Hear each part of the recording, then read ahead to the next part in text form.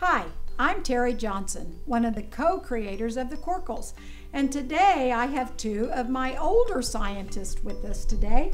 What's your name? Carson. And what grade are you in, Carson? 4th. And what's your name? Hayden. And what grade are you in, Hayden? 2nd. Well, today we're going to do some of the activities from Pressure Pete and Merry Motion. If you're like me, you have a lot of leftover eggs from Easter last month. I have a lot of dyed eggs, I have a lot of boiled eggs, and I have some eggs that I didn't even get around to boiling. So what should we do?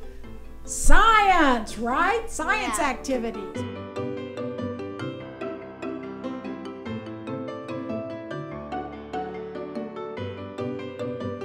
Our first activity today is we are going to take this hard-boiled egg and we are going to try to get it into the bottle.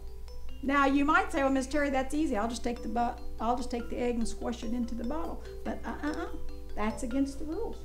We cannot break the bottle. We cannot break the egg. Well, what is inside the bottle? Air. Air. So we need to get the air out of the bottle in order to get the egg in the bottle, right? Yeah. Okay. Well, how are we going to get the air out of the bottle? Any ideas? I wonder what we could do.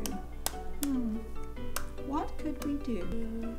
Make warm air and push it out. Make warm air. And we're going to make warm air with our lighter and heat the air. Now, I want to be sure and tell everyone, do not let children do this alone. This is an adult activity that should be observed only, and definitely with supervision, because we know children do not play with fire.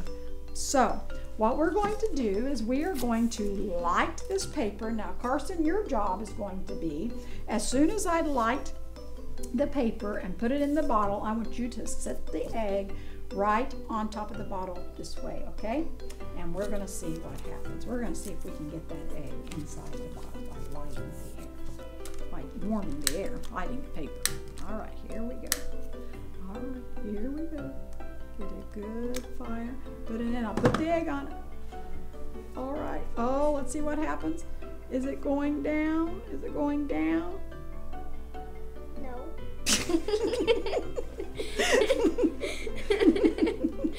Fire and go. All right. And let's see if we can slowly. Oh, look what's happening. Look what's happening. It is up. Ew. One. All right, now the egg fits in the bottle. Give yourself a great big hand. That was excellent. Now what we're going to do is we're going to take this drinking glass that is half full of water. We're going to take a simple pie pan, an aluminum pie pan, and we're going to take this paper towel holder and put it on top.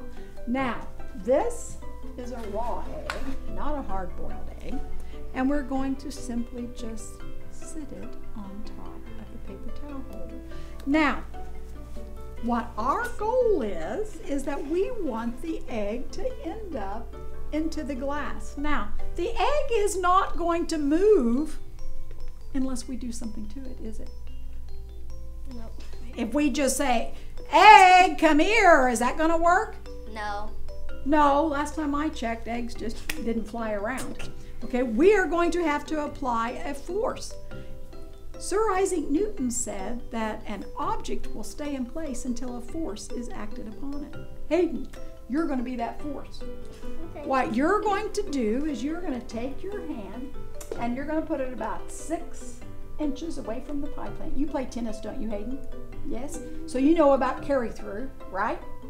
Right? Carry through your swing? Oh, yeah. Okay, so you know about carry through. So you're going to take it about 6 inches. You're going to hit the pan, and you're just going to carry through with your hand, okay? All right, are we ready, Carson? We're going to cheer her on. We're going to count to 3. Let's go. 1, 2, 3, go! Excellent. Let's give her a hand. That was awesome. For more science activities, check us out on our website, Quirkles.com, or for more YouTube videos, YouTube.com. Thank you so much. Say bye-bye, girls. Bye. Bye.